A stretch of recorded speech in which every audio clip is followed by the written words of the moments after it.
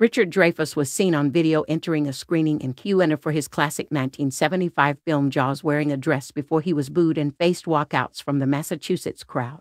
Dreyfuss, 78, was appearing at the Cabot in Beverly, Massachusetts, for question-and-answer session followed by a screening of Jaws, the mega hit which launched his career in 1975. Tickets went for as much as $300. Some of those present said the Oscar winner had made sexist and homophobic remarks, but further guests revealed the dress stunt preceded Dreyfuss' criticism of parents of transgender children. Dreyfuss walked onto the stage in the floral print blue dress and shook his hips to Taylor Swift's Love Story, while wielding his cane like a baseball bat, attendees claim. He said that the parents of trans youth, allowing them to transition, was bad parenting and that someday those kids might change their minds. Diane Wolfe, one of the ticket holders, said. In one of the clips posted online, Dreyfuss says of trans children, "It's not okay because when the kid's 15, she's going to say, 'I'm an octopus.'" Dreyfuss eventually put on a suit jacket and got rid of the dress but continued to offend many in the audience. The Hollywood Reporter cites others who say he made disparaging remarks about Barbra Streisand, his co-star in the 1987 movie Nuts.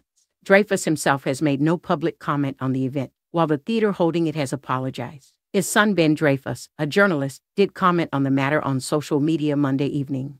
My father, well, now you know why I refused to give him the password to his own Twitter account for a decade long, Dreyfuss posted on X. After the event, the theater issued an apology to all those who had bought tickets. "We deeply regret that Mr. Dreyfuss's comments during the event were not in line with the values of inclusivity we uphold at the Cabot," the press release began. "We understand that his remarks were distressing and offensive to many of our community members, and for that, we sincerely apologize.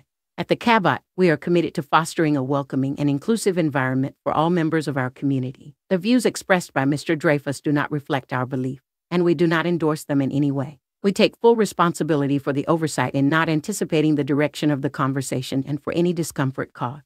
In response to the controversy, one attendee, Rogue Mama, tweeted, "Came here to see if Richard Dreyfuss had been canceled tonight after appearing at #the Cabot in Beverly." Another person tweeted an alternative title for the evening, "An Evening of Misogyny and Homophobia with Richard Dreyfuss. Disappointing doesn't even begin to cover it." Ironically, on May 28, 3 days after Dreyfuss's appearance, the theater is hosting an event titled How Discrimination Shows Up in Our Community and What We Can Do About It. On May 24th, Dreyfuss appeared for a similar session at the Music Hall in Portsmouth, New Hampshire. An attendee wrote on Facebook, "Wow, he was awful, sexist, mean, arrogant. I walked out as did many others even before the Jaws screening. Awful." Just 12 months ago, Dreyfuss was widely criticized for his remarks on the new diversity and inclusion requirements at the Academy Awards and said they make me vomit. Dreyfuss made those remarks during an episode of PBS Firing Line which aired on Friday, and claimed the Academy was treating people like children by implementing the new criteria.